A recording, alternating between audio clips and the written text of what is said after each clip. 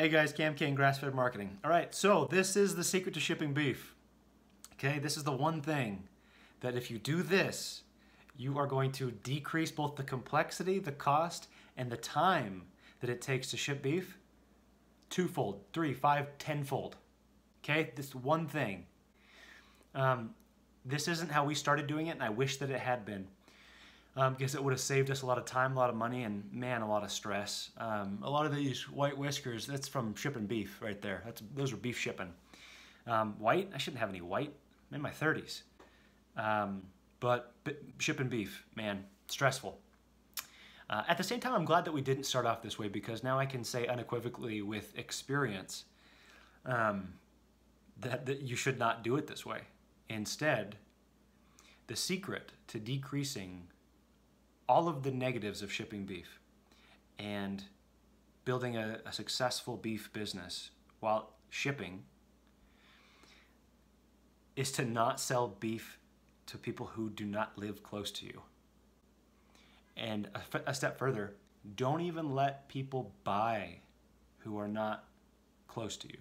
If you don't have a market that's close to you, a big market, maybe you do live in a town of a couple hundred people or out, in the middle of nowhere, then what you'll do instead is you'll find the closest kind of metropolitan area, which by the way doesn't have to be huge. We had really successful like high 5-figure sales like in a year in small communities. And by small, I mean about 50,000 people or less. And that was in the first year, right? Being able to sell under 6 figures in beef, but still, that was just in a small community.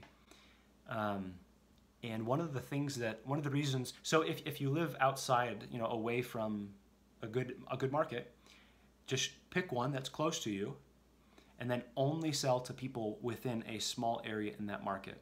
Okay, so let me give you an example. If you live an hour outside of Salt Lake City, Salt Lake's a great market. It's a huge market. There's 2 million people. But if you live an hour away, what you'll do is instead of selling to anyone in Salt Lake, you will pick a neighborhood in Salt Lake and you'll sell to that neighborhood.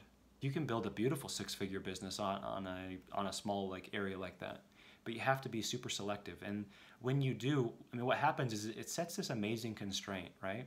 As soon as you say, I'm only going to deliver beef to these people, I'm only going to sell to this geographic market, all of your complexity disappears. Because the logistics for a beef producer to deliver beef, my goodness, the logistics of that, the complexity of those logistics and the difficulty, it increases dramatically. It's like a hockey stick the minute you try to sell outside of a small geographic area. So the secret then is just to ship to people only sell to people who live close to you. Do that and say goodbye to all of your stress. Say goodbye to all your complexity. Shipping becomes really easy. You still don't know how to ship? Just walk down to the USPS office or UPS or DHL or FedEx. Literally just go in, just stop in and talk with them and say, what does it cost? How do I do this? Will you show me what to do? Give me what are my 3 options? And they'll show you exactly what to do. That's not where this is not the ideal, there are better ways of shipping, right, than just walking down to the office, but it's the best thing that you can do right now if you don't know what to do, right? You have to take action. Don't take it from me, just take action. Go down there. It's the quickest first step that you can take, and it's the earliest win that you can get. You have to actually leave your house, leave the farm, leave the ranch, step out of the building, go talk to someone in person, a real human, and ask questions and engage in dialogue. And guess what? That will loose your tongue. And as your tongue is loosed, now I'm not talking biblical here, okay? But literally, as your tongue is loosed, you'll be able to talk more and more and your confidence will grow. And then all of a sudden you're like, hey, I'm gonna stop by the FedEx place now that I'm done at DHL. Now I'm gonna go to the USPS place. And you'll just gain this momentum, but you have to get out of the building, right? It's the first thing we tell startups in Silicon Valley. Well, that I did tell them when I was advising and investing in startups. It was when you're trying to create a product or build a business, step out of the building. Get out of your head, get off your computer, get out of the building and go talk to someone, right?